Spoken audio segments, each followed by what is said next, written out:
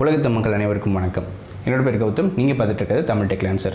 இந்த வீடியோ நம்ம என்ன பார்க்க போகிறோம் அப்படின்னு பார்த்தீங்கன்னா, நீங்கள் எப்படி ஒரு சிறந்த பென்ட்ரைவை வந்து வாங்குறது அப்படின்றதான் இந்த வீடியோவில் வந்து சொல்ல போகிறேன். அதுக்குண்டான 3 ஸ்டெப்ஸ் என்னென்ன அப்படின்றத இந்த வீடியோ வந்து பார்க்க போகிறோம். நீங்கள் நம்ம ஃபேஸ்புக், இன்ஸ்டாகிராம், ட்விட்டரில் ஃபாலோ பண்ணலையா? மறக்காம வந்து ஃபாலோ பண்ணிக்கோங்க. லிங்க்ஸ் எல்லாம் வந்து கீழே டிஸ்கிரிப்ஷனில் இருக்கும். அதே மாதிரி நம்ம மறக்காம நம்ம சேனலுக்கு சப்ஸ்கிரைப் பண்ணிவிட்டு பக்கத்தில் இருக்க பெல் ஐக்கனும் ப்ரெஸ் பண்ணிட்டீங்கன்னா இது போன்ற இன்ஃபர்மேஷனான தகவலாம் உங்களுக்கு வந்து உடனுக்குடன் வந்து கிடச்சிரும். வாங்க இந்த வீடியோக்குள்ளே போகலாம்.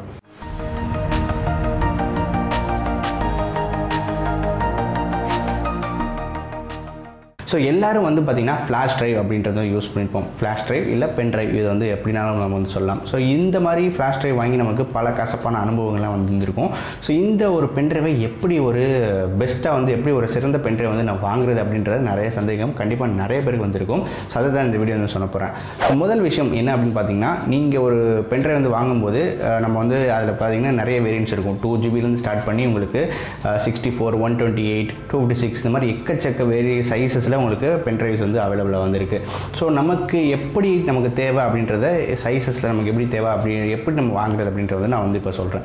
ஸோ இப்போ சப்போஸ் நீங்கள் ஒரு ஃபைல் இல்லை இப்போ உங்களுக்கு அர்ஜென்ட்டுக்கு வந்து ஒரு 2GB உள்ளான ஒரு ஃபைல் வந்து இருக்குது. ஸோ அதை வந்து நீங்கள் ட்ரான்ஸ்ஃபர் பண்ணணும் அப்படின்னு நினச்சிங்கன்னா நம்ம உடனே போய் யோசிக்காமல் 2GBன்றதை வாங்கிடுவோம். ஸோ நம்ம என்ன பண்ணணும், இந்த இடத்துல என்ன பண்ணணும் அப்படின்னு பார்த்தீங்கன்னா, நம்ம வந்து லாங்கர் யூஸில் நமக்கு அந்த பென்ட்ரைவ் எப்படி வந்து யூஸ்ஃபுல்லாக இருக்கும் அப்படின்றத நம்ம வந்து யோசிக்கணும். ஸோ உடனே நான் 2GB வேணும், அதை வந்து நான் இப்போ ட்ரான்ஸ்ஃபர் பண்ணணும் அப்படின்றதுக்காக ஒரு 2GB பென்ட்ரைவ் வாங்காமல், ஸோ ஃபியூச்சருக்கு நமக்கு எப்படி யூஸ்ஃபுல்லாக இருக்கும், 2GB நம்ம ஃபியூச்சர்லையும் இந்த 2GB தான் யூஸ் பண்ணுவோமா அப்படின்றத நமக்கு மனசில் வந்து வச்சுக்கணும். ஸோ அதனால் எப்போயுமே நீங்கள் யோசிக்கிறத விட அதாவது டபுள் மடங்கு உண்டான ஸ்பேஸ் வந்து வாங்குங்க. ஸோ சப்போஸ் இப்போ 2GB வந்து இப்போ வாங்க போகிறீங்க அப்படின்னா அதுக்கு சேஃபர் சைடுக்கு 4GB வந்து வாங்கிக்கோங்க. ஸோ ஃபியூச்சர்லேயும் உங்களுக்கு அந்த பென்ட்ரைவ் வந்து யூஸ் ஆகும். ஸோ 2GB ஓட வந்து நிற்காமல் உங்களுக்கு அடிஷ்னலாக ஸ்பேஸ் வந்து எப்பயுமே இருக்கும். ஸோ அதே மாதிரி 4GBனா 8GB வந்து வாங்கிக்கோங்க. 8GBனா 16GB வாங்கிட்டீங்கன்னா உங்களுக்கு எப்பயுமே அடுத்து பென்ட்ரைவ் வாங்கணும் அப்படின்ற அவசியம் வந்து கண்டிப்பாக இருக்காது. ஃபியூச்சரில் கண்டிப்பாக வந்து யூஸ்ஃபுல்லாக இருக்கும்.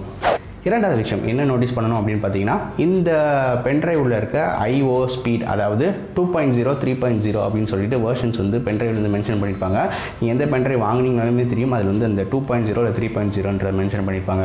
ஸோ அப்படின்னா என்ன அப்படின்றத பார்த்தோம்னா, இந்த பென்ட்ரைவுக்கும் உங்கள் சிஸ்டமுக்கும் நடக்கக்கூடிய அந்த IO ஆப்ரேஷன்ஸ், அதாவது ரீட் அண்ட் ரைட், நீங்கள் வந்து ஒரு ஃபைலை ட்ரான்ஸ்ஃபர் பண்ணிங்கன்னா இங்கேருந்து அங்கே பரிமாறுது இல்லையா, இந்த ஸ்பீடு எவ்வளோ வந்து இருக்கணும் அப்படின்றது டிசைட் பண்ணுறது இந்த 2.0 இல்லை 3.0 தான். ஸோ 2.0 அப்படின்றது பார்த்தீங்கன்னா 15 Mbps அப்படின்ற ஸ்பீடில் வந்து உங்களுக்கு ரீட் ரைட் ஆப்ரேஷன்ஸ் வந்து இருக்கும். இதுவே வந்து உங்களுக்கு 3.0 அப்படின்றத பார்க்கும்போது 100 Mbps வரையும் உங்களுக்கு வந்து ரீட் ரைட் வந்து உங்களுக்கு வந்து இருக்கும் அப்படின்ற மாதிரி சொல்கிறாங்க. ஸோ 100 Mbps ஸ்பீடில் உங்களுக்கு அந்த டிரான்சாக்ஷன்ஸ் வந்து இருக்கும்.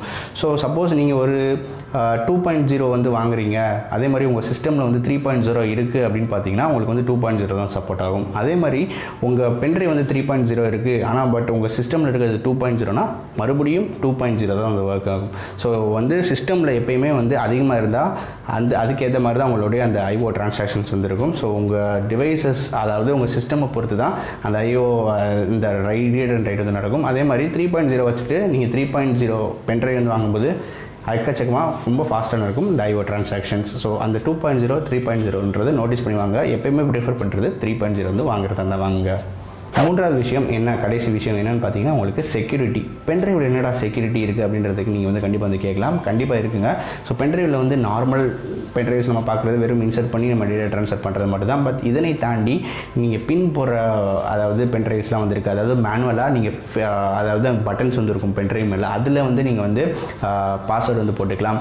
இல்லை நீங்கள் வந்து என்கிரிப்ட் பண்ணி நீங்கள் வந்து அந்த பென்ட்ரைவ் வந்து ஸ்டோர் பண்ணிக்கலாம். அப்படி இல்லைனா ஃபிங்கர் பிரிண்ட் சென்சர் வைக்கக்கூடிய அந்த இதெல்லாம் பென்ட்ரைவ்ஸ்லாம் வந்து அவைலபிளாக வந்திருக்கு. ஸோ இந்த மாதிரி பென்ட்ரைவ்ஸ் வேணும்னா லிங்க் வந்து கீழே டிஸ்கிரிப்ஷனில் கொடுத்துருக்காங்க, போய் செக் பண்ணி பாருங்கள். இது போய் நீங்கள் வந்து வாங்கணும்னா வந்து வாங்கிக்கலாம்.